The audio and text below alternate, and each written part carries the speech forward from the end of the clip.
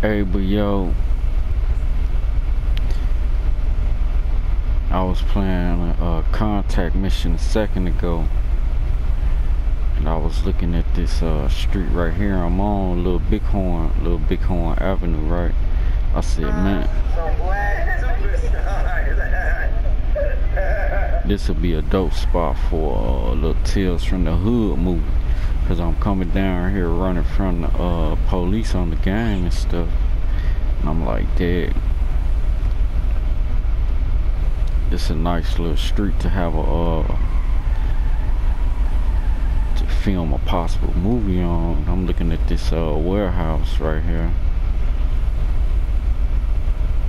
So I might do like a little Tales from the Hood skit, Tales from the Hood movie here. See, they got loading docks here. With the little warehouse. This is what street? It's in Rancho. I guess it's Little Bighorn.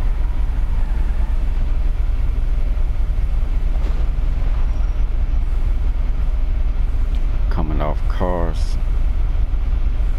I was like, yeah, this dope little spot to do a movie.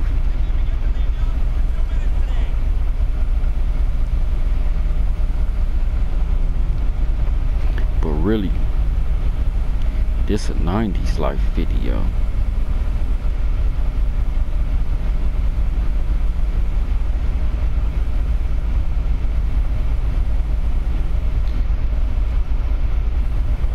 Reason I came back to doing a 90s Lyfe video is I was getting some emails about the Jordans being released.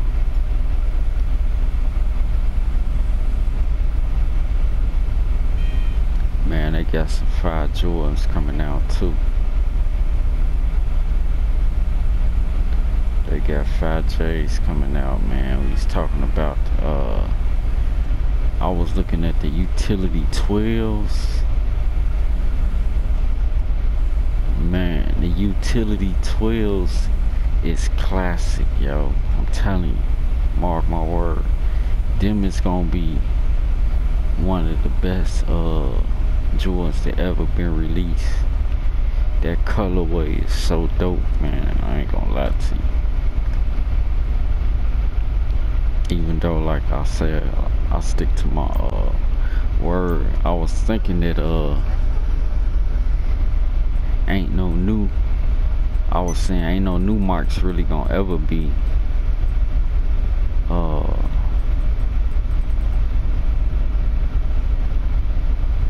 as good as no old marks, but I'm sticking with them 29s, the best ones I ever seen, man. 29s is the best ones I've ever seen. But the 6s and the 8s, in my opinion, 6, 8s, it's gonna always be the two the best. But since I'm on the topic of J's, I said, oh my god, did you see them all white Jordan 1s, bro? Now that I might have to have. The all white Jordan 1s is crazy, dog. I ain't seen no J's like that, man. I ain't seen no J's like that. Them is like all white Air Force 1s, right? They just like all white Air Force 1s, but they Jordans, man. I said, oh my god. But see, the reason I'm from Chicago. I went to high school, junior high in the suburbs of Chicago, right? But the Jordans for us is 20 times more sentimental value to us. But I'm gonna explain why and how other people can relate to what we seeing, because when I went to college down south at the HBCUs, you know, most of the HBCUs, they all in the south. You know what I'm saying? Except for Howard Howard in DC, but everything under Howard, you know what I'm saying? For the most part, I think maybe Delaware State and Howard is the most northern HBCUs. But the South will rock with Barkley hard. The South rock with Barkley the way Chicago rock with Jordan. But title towns, because all professional sports is divided up into cities, right? That's what makes cities something, you know. So like LA is a title town. Boston is a title town. Because you know Magic, Kareem, the Lakers, they always been winning championships, you know what I'm saying? Kareem, then Kobe and Shaq came over there and won some more. So LA and Chicago is like LA was. Detroit, you know, they had the bad boys, Isaiah, Aguirre, Dumas and them. And Boston, you know, they had Russell, Albert, Red Auerbach all the time. Bird, Ainge, you know what I'm saying? All them boys, Walton. So Boston, and then they got Garnett, Ray Allen, and Paul. And then, you know, LeBron made Miami, Cleveland, and LA again title towns. Cause you looking at D Wade, LeBron, right? So like if you could remember Kobe, everybody know how good Kobe Bryant is, right? Straight out of high school, straight to the NBA out of high school. But you remember when Kobe first came out and he had and he was with Adidas and he had like feet. Jordan ones in 1984. Jordan was a rookie out of North Carolina, but then his shoe came out not long after that, and his logo, the logo was a wing. Remember the ones all got the wings. After that, it went to Nike Air. Now Air on everything because of Jordan, you know what I'm saying? But remember Kobe had Adidas contract before he went over to Nike with Hyper Dunks and stuff. Remember Kobe was all Adidas out at first. So you see how cold them Adidas was for Kobe. LA know stuff like LA feel this way. And but this the way Chicago see Jordan ones. But dog, 1980s, late 80s, before Jordans came out in different colorways. It was no retros, mind you. No retros, no different colorways. Jordans came out red and black. They was black or they was white. You know what I'm saying? Remember, one with the wing, red, black. Two had the they started coming out with like the camouflage leopards on it, you know what I'm saying? Coming out with the camouflage leopards on the print on the side with the two holes on at the top, you know what I'm saying? Not on the tongue, but on the side when you're coming up with the different type of the way you had to lace up your Jordans, you know what I'm saying? Then they started coming out. Remember they started coming out with the remember the foes like had came with the big Nike block on the side. Remember they started coming with little accessories to Jordans, and people started putting different shoestrings in them. Before the 5s came out, everything was red, black, and white or black much, you know what I'm saying? And colorways weren't coming. But you remember the purple, he started coming out with purple, like purple 5s. Then they come out with like some purple 6s and some purple 8s, right? Remember, he started coming out with purple and black on them. That's when the different colors started coming into J's. I don't remember seeing people with different colored J's, Joe. Because I ain't gonna lie, my first pair wasn't till 98. I was only a baby. I was only about 3 in 84. 84, I was 3 years old. But 85, I mean, Chicago was lit. In 1985, the Bears won.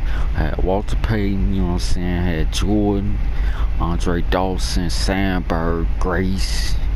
You know what I'm saying? Sosa was on the White Sox back in the late 80s, not early 90s. Sammy Sosa used to play on the White Sox, yo. He looked just like Eazy-E. Jerry Curl and everything on the White Sox, Joe. No joke. Chicago was lit. I grew up on 79th Street, right? Till I got 3rd grade, you know what I'm saying? I used to ride the bus and stuff. But mind you now, box Chevys, you remember, everything was box. Late 80s, all the cars was box. Except for Oldsmobile. Oldsmobile was coming out with kind of Oldsmobile, like the 98 Delta 88s, they was starting to come out a little more aerodynamic. But remember, Delta 88, remember 87 98, 87, 88, Delta 88s and stuff, they was coming out with the pointy front ends, right? But the box Delta 88s like 85, you know what I'm saying? You know what I'm saying? Oldsmobile, the Cuddies, the MCs, of course Caprice, because you remember detective cars in the 80s were box Chevy Caprice. The detectives had the box Chevy Caprice, and the patrol had box Chevy Caprice. Checker flag, red 6, you know what I'm saying? And but I used to ride the bus and the train because my grandmother, she had cars. My mama, she ain't had no car, right? So I ride, if I ride with my grandma, you know what I'm saying, I'll be in the car. But I used to ride the bus and the train heavy 79th Street, and you know, that's riding Red Line, Forest City, Evergreen, you know what I'm saying? Kicking it to the mall when Mars was gangbanging. Jordan 1s came out, Mars was still gangbanging. Sounds, think about it. People weren't really putting sounds and rims in their car in the 80s. It was only they had boom boxes and tapes, right? Cause they was really switching over from 8 tracks to tapes, right? So they weren't putting sounds and rims on their car to the really like the 90s, yo. Like when 5.0s came out, they started putting sound systems in their cars, started coming out with CD players. People wanted CD changes and stuff, you know what I'm saying? Not to dwell on that too much, but Jordan trend, when the ones came out, the whole fashion industry changed, yo. The fashion industry wasn't really everybody. Now don't get me wrong, everybody still had their Lottos, Elise, Sauconys, Diodoras, you know what I'm saying, Timbs. People weren't rocking Timbs like that. People was rocking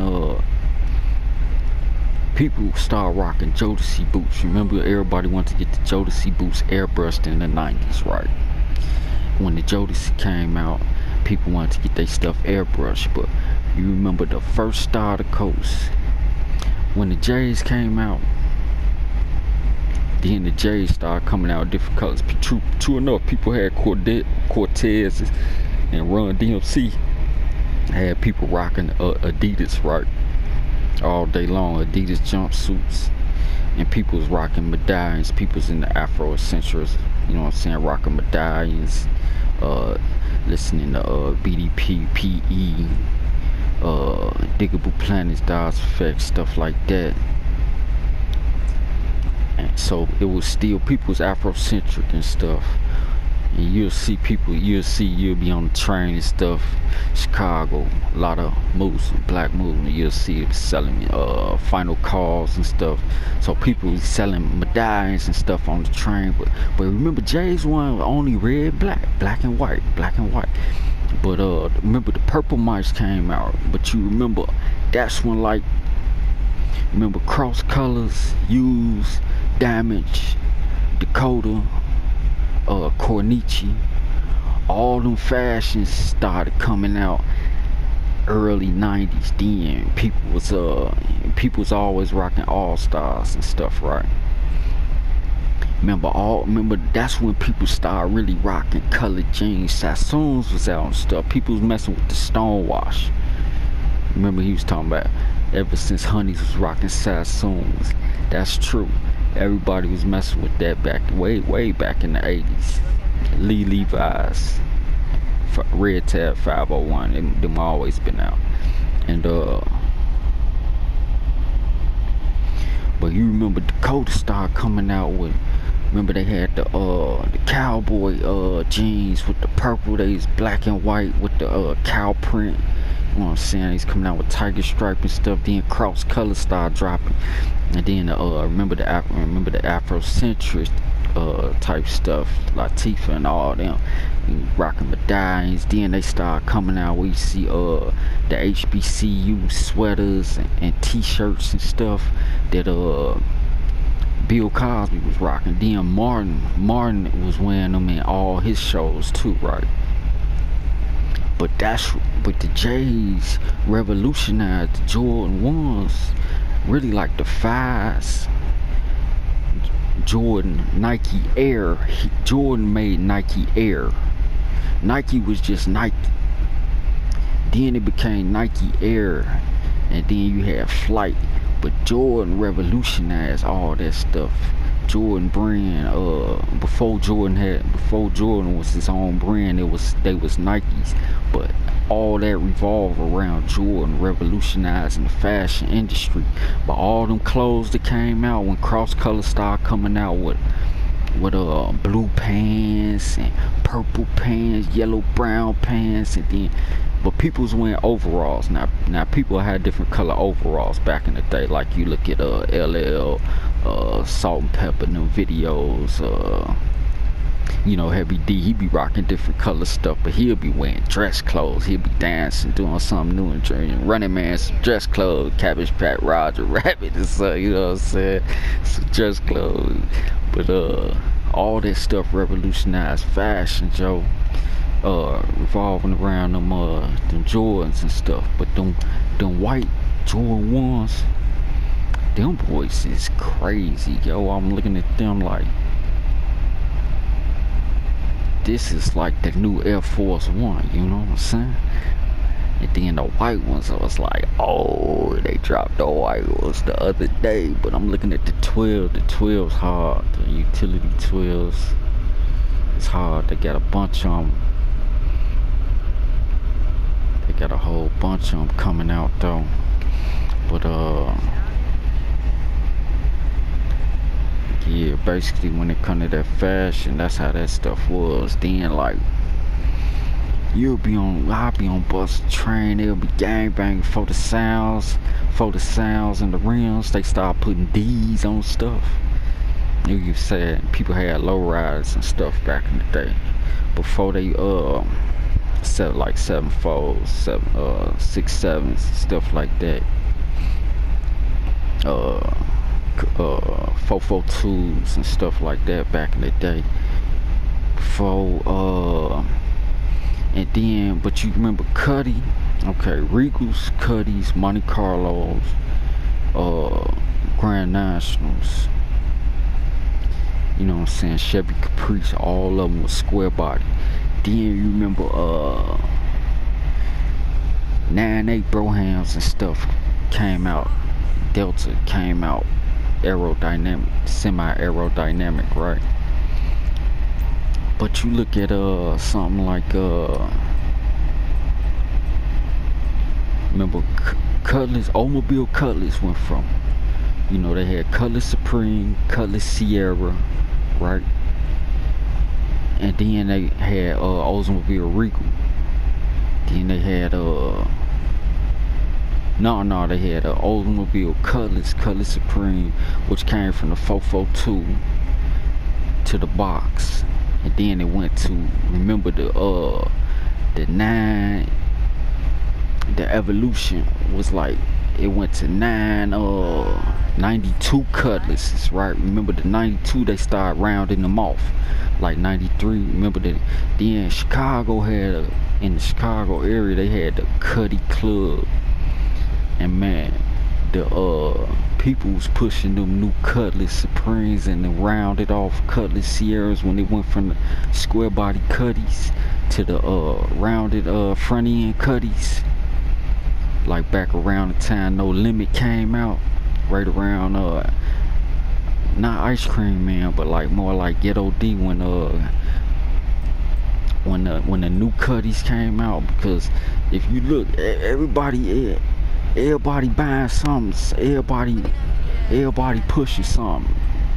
Generation to generation, people pushing something. Now everybody pushing challenges, charges, demons. The youngsters these days, right? We's pushing box Chevys, Cuddies, but 5.0s, right? 5.0 Mustang used to be like the Carroll Shelby design was how it was in like 60s, 50s.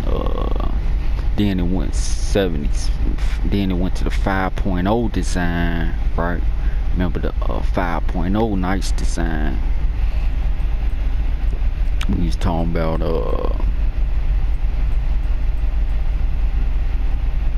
they changed their 5.0 design twice before they went back to the Carroll Shelby style Mustangs, which was like, bruh,